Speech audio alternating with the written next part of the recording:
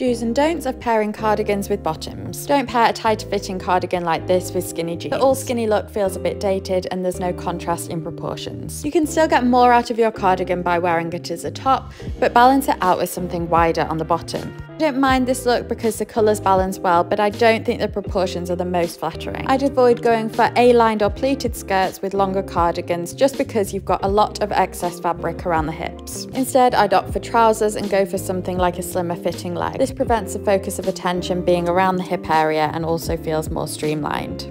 And finally, if you are wondering what cardigan to pair with your skirts, then I'd go for something more cropped and boxy. This gives a more modern feel to a more traditional midi skirt and also doesn't compete with the fabric. In turn, you can distinctly see both the skirt and the cardigan.